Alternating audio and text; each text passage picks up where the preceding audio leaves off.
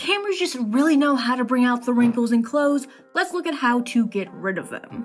There are a few different ways. Here's one of the fastest. Let's grab the spot healing brush tool.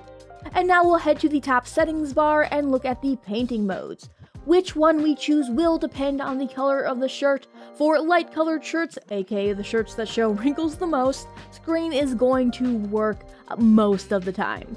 And now we want to make sure content aware is set, and we can just paint over some of these wrinkles. Try to keep the shirt's flow in mind, opting for smaller and shorter strokes. And I also suggest ditching the wrinkles, but keeping some of the folds for a more natural look.